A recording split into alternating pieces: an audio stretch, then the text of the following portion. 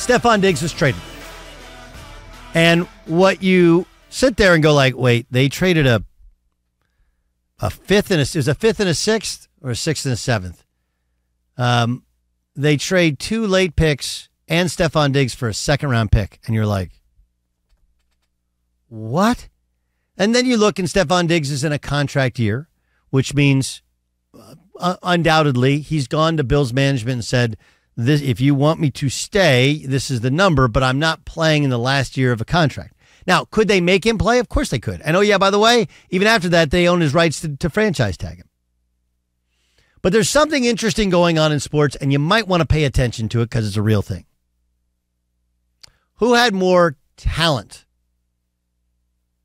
Who had more talent and more skill? LSU or Iowa? Right? If you were to put overall rosters, who had more talent? LSU.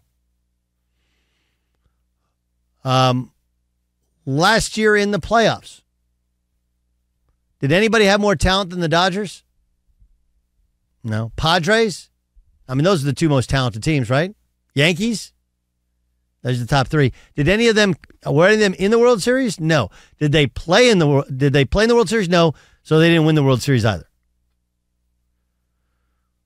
In the NFL, does anybody have more talent than the Eagles? Probably not. So what held those teams back? Heck, Ohio State football. Anybody have more talent than those guys? No. It's not always the most talented teams that win. It's the most talented, cohesive, one agenda teams that win. One agenda. And we say all the time, this is a copycat league, don't we? The NFL is a copycat league. I mean, you look at what the Niners have done in spending no money at the quarterback position, and then, you know, the Vikings have a general manager who worked for the Niners, and guess what they have? No quarterbacks making any sort of money. They got like less than $15 million in their quarterback room right now. Why? Well, it helps you balance the books and helps you load up on overall talent. But the point is that the most talented teams don't always win. And while I know that Stefon Diggs is not what he was at his peak, he's still very, very good. And while I'm sure the Bills did not want to link him to a top-of-the-market extension for his contract, that's a reasonable thing.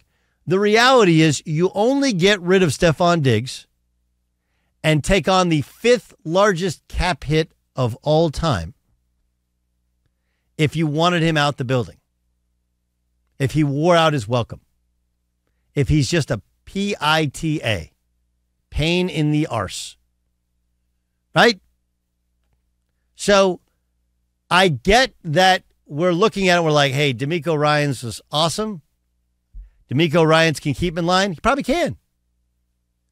Right? You look at the betting odds, and the betting odds for the Houston Texans have spiked. People are sitting there going like, man, there's your AFC rep. That's the team that can take down the Chiefs. And then you sit there and go, wait a second. The Chiefs let their own star wide receiver walk, traded him to the Miami Dolphins, and since trading a guy who doesn't have, you know, there aren't the personality quirks in terms of giving me the ball. There's off-the-field baggage. But for the most part, Tyreek Hill is a great, great talent and has remained a great, great talent. And they've won 2 Super Bowls without him. So I think that there is no argument to be made for it being anything other than they were just tired of that stuff. They're tired of always asking the question about Stefon Diggs and why was he unhappy and what his relationship is like with Josh Allen and whether or not he's all in on what they're doing. And, you know, when they changed offensive coordinators, remember the previous offensive coordinator, Dorsey, was there when they traded for him. Now their offensive coordinator, who was on LSU staff, you know, when they were the best football team maybe we've ever seen. And then, of course, he was the offensive coordinator with the Carolina Panthers. It's not that he hasn't coached stars before. He obviously doesn't overvalue Stefon Diggs to the point where he wants to greenlight or says we should give this guy a contract extension and continue to build around him. But my takeaway is really simple. LSU women's basketball was more talented than Iowa. They didn't win. The Eagles were more talented than most any other team in the NFL. They didn't win. The Dodgers were more talented. They didn't win. We can go through this time and again. Chemistry matters. Everybody pulling the same direction matters. And the two things that'll get your ass fired is if you ask for too much money and you can't get along with people. And that's in anybody's job. And my guess is, and I'm an outsider to the Buffalo Bills. I know people who are in the building. I know people who cover the team, and they generally said, yeah, they were done with him, ready to move on. And I was like, $31 million in cap hit, that's the fifth highest of all time. Like, they'll be fine. They got Josh Allen. And then, oh yeah, by the way, this is one of those you come at the king, you bet not miss. It does feel like any rumor about Josh Allen, anything that's been leaked, you blame a Stefon Diggs because he has an open line of communication with somebody in the media. That's my very reasonable outsider with the help of insider's opinion on what happened with Buffalo and led Stefon Diggs to be traded for a couple of hockey pucks today. A couple hockey pucks. I do want to ask you, Dan, what's the fantasy impact of this? The fantasy impact. It's funny because Stefon Diggs' lack of being a fantasy impact was a huge story this past season. The Bills don't really have now that number one target, but considering on how Diggs wasn't used, you're just wondering how they're now going to maybe divvy things up. Dalton Kincaid, it was a first-round pick they took last year out of Utah, who really emerged last year.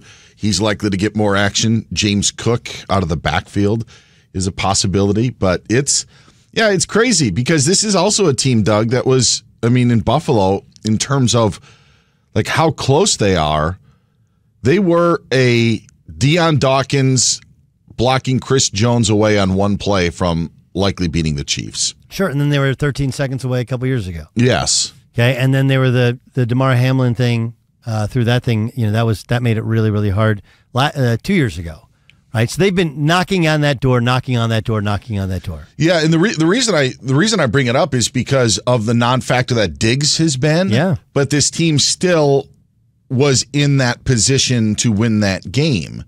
So you take Stefon Diggs out and you say, man, the Bills are really, really going to be hurting. And I don't know if that's the case. I obviously it's going to hurt at least at some point, but for the fantasy aspects of it, maybe Josh Allen's numbers are not as good, but in the overall scheme of things, I don't know how much of a subtraction it is for the Buffalo Bills. Gabe Davis isn't back. He ended up leaving via free agency. Right, and Gabe Davis didn't play, right, in that last game anyway. But again, it's the same thing, right? So they lose Stefon Diggs and Gabe Davis. And we said this before, copycat league. You pay your quarterback a ton of money, okay? And in this case, they got rid of Stefon Diggs probably a year early rather than a year late, and then you load up with young wide receivers. Sure. Which is, by the way, the same thing that the Chiefs just did and won a Super Bowl. Emerging tight end? Yeah. Yeah, it's... Copycat league. When you look at the tight ends, this is the other thing, big picture, Doug, about it. In terms of, we talk so much about like the wide receivers maybe not having an impact on teams going to Super Bowls. Obviously, Travis Kelce is a supreme talent, maybe the best to ever play the position. But when you just look at the success of teams that have gone to the Super Bowls and who their tight ends were, shows you like where there's, you could go back over the last, decade or so and be like, oh, top tight end, really good tight end, really good tight end, solid tight end, top tight end. They play a big, big part of it. And maybe the Bills end up just going that route and formulating that team. Dan is, in addition to knowing a ton about football, and he has his own, you can hear him Sundays on Fox Sports Radio. I asked the fantasy question because if you don't know, he has the I Want Your Flex podcast. Yes. Which is really good. So download that one when you get a chance. Download, subscribe, rate, review.